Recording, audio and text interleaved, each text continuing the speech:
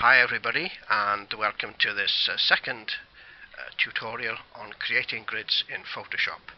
If you remember, in the first tutorial I'd been asked by a member of one of the Flickr groups that I use how we could create a grid over an image, and that's exactly what we did, but it was a one-off grid, and I've subsequently been asked by another member of the group how we can create a reusable grid. Well, without any further fuss, let's see how it's done. Okay, there are two ways basically that we can create the grid. We can create a black background with a white grid, or a black grid on a white background, and these can be used in conjunction with the blending modes in the layers palette to bring the image through from underneath.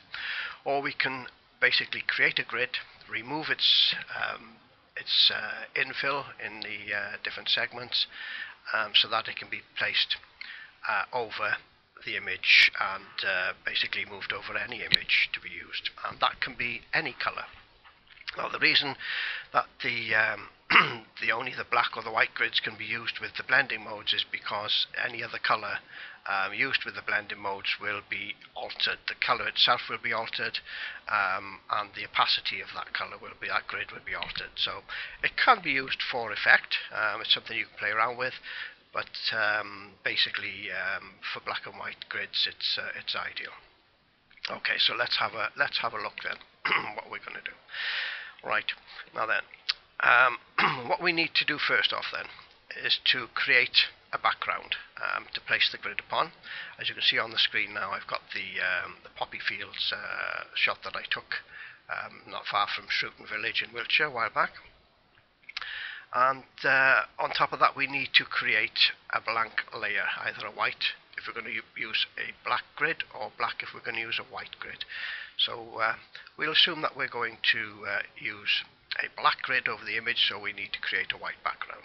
So you've most probably seen from the first tutorial how we create the grid. I'll just run quickly through it. Okay, so we need to have white as the foreground color, and creating a new layer, just fill that layer with white.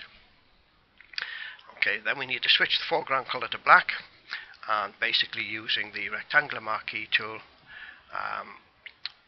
we made a selection, if you remember, over each of the segments, and then used the stroke key to place in the start of the grid. And we continue this all the way over the image. Just going to go back to the open state, and then what we end up with basically is something like that. Okay, so having made the grid, how do we use it? Okay, so at this stage we would save that grid as a JPEG file, and it's handy if when you're naming the file, if you look at the file name at the top of the screen, I've named it black grid on white, and then in capitals I've put multiply. Now, multiply is the blending mode that we need to use to bring that image through from underneath this grid. Okay, so it's just a handy reminder to place that name in part of the file, that word multiplying part of the file name, and that'll help you in the future identify the blend mode and remind you about the blend mode you have to use to bring the image through from underneath. Of course, what we have to do first is we have to place this on top of the image, so we need to just drag it down off the file bar there.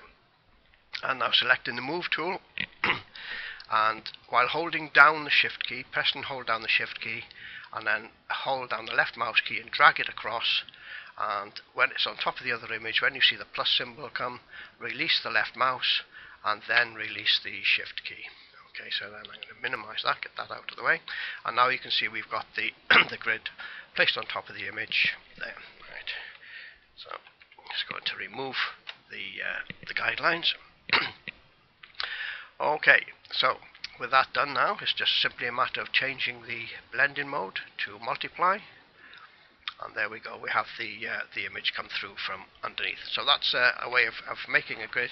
You can make up the grids in however many numbers you want, whatever design you want. I've gone for a thicker border here to give it a more sort of a windowy sort of artistic feel, but you can go for the same size all round if you wish, or thinner or wider. It's really up to you. And just a reminder, the way that we set up the grid to get the spacings, we go to Edit, Preferences,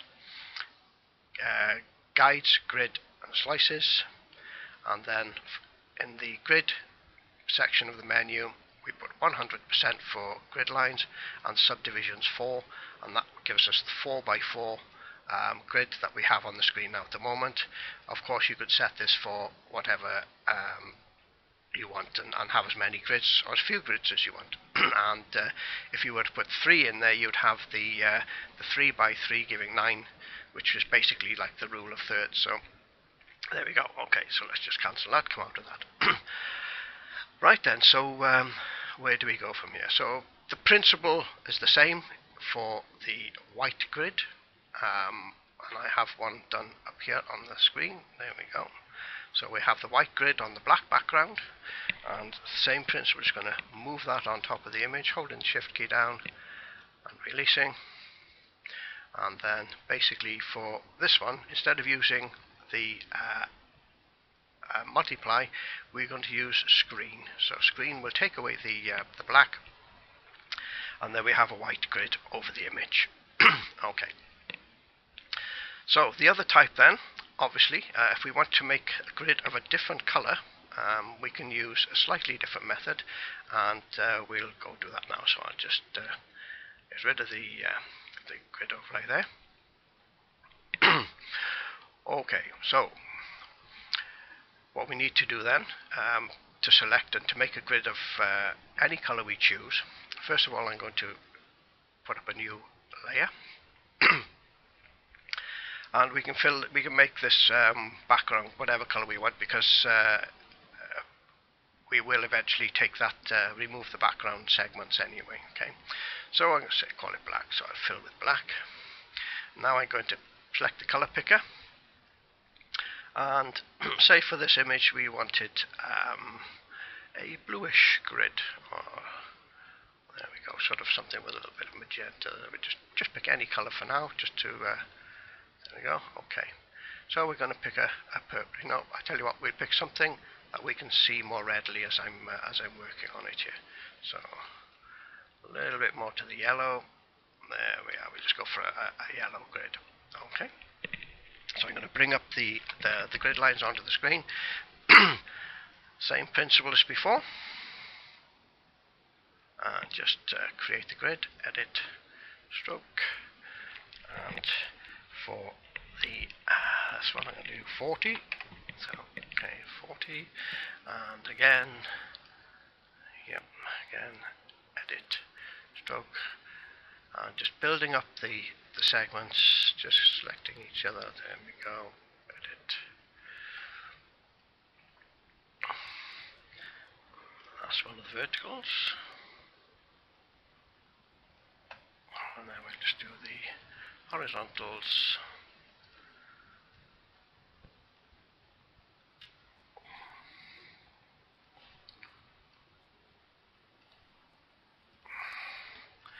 And the last one. There we go.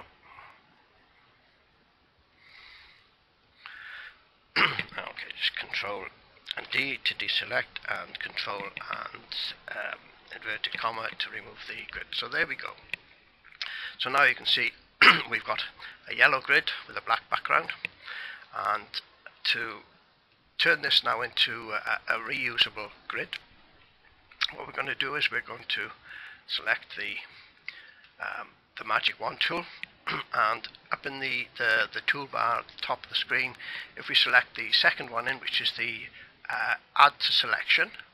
Okay, so the first one is selection, second one is add to selection, and then the third one then is the remove from selection. So it's add to selection, and basically we need to click inside each of the rectangular black areas.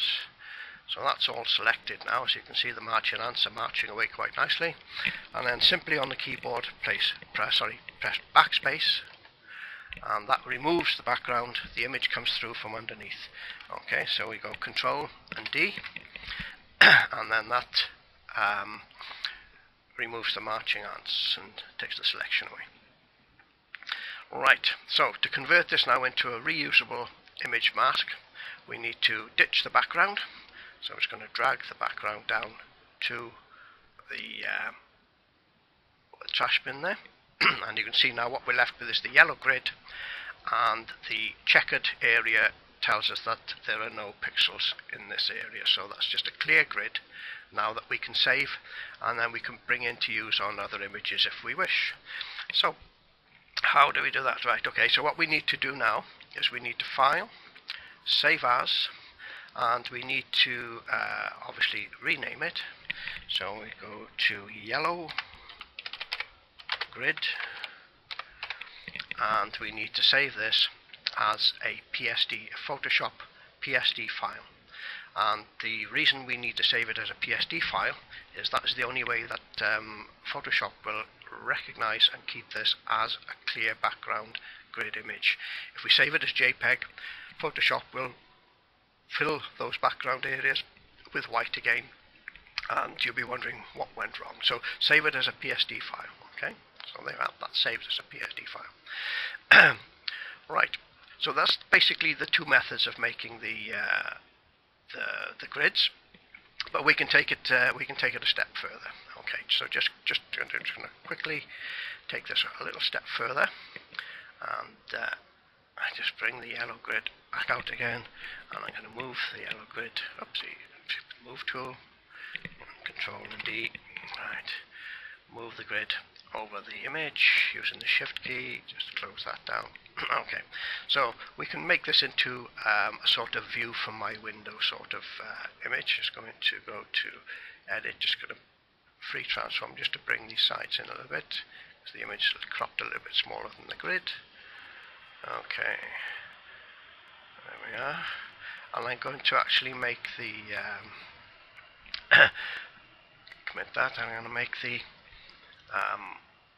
border a little bit wider, so I'm going to go to Edit, Stroke, and knock that one up to 100. So we get a nice wide border. There we go. I'm going to remove the marching ants, and I'm going to change the foreground colour to a brown colour. Okay, there we go. And I'm going to fill the frame with brown.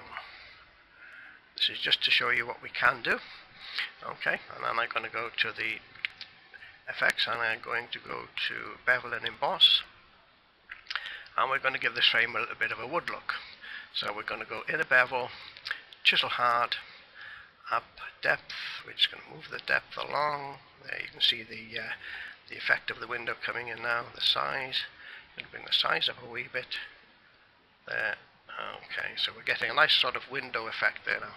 I'm going to say OK to that, and then I'm going to create another layer.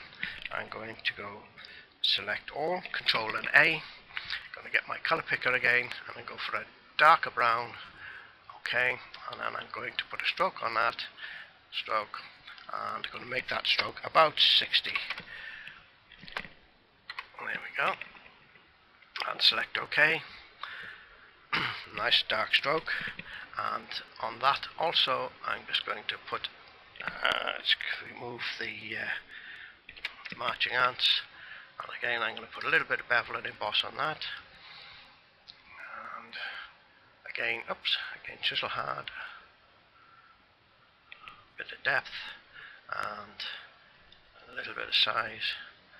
Okay, so there we go, and there we have a looking out of my window type frame view. So you can see you can do all sorts with the frame overlays as well. Okay, so I hope you found this useful and enjoyed watching as much as I enjoyed doing it. So I'll say bye for now.